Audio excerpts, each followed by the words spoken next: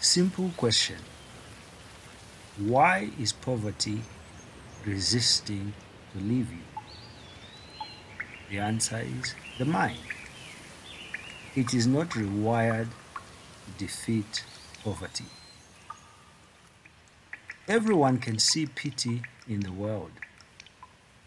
People see the pity others have for those who are hungry, thirsty, or in serious trouble.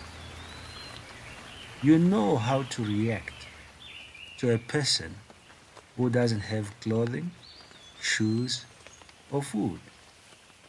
But very few see clearly the great pity one must have on souls.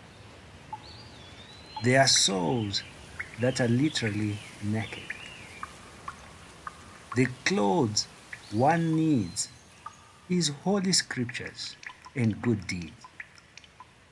These cannot be given as charity. Rewiring the mind is an article of spiritual clothing to put on. Study it slowly, step by step.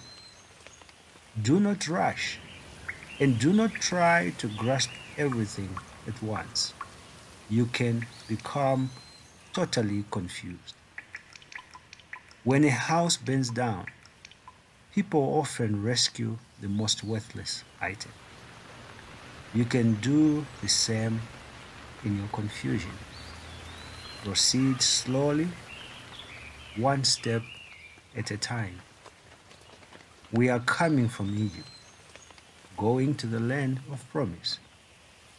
The mind must be rewired to be a partaker of the promises.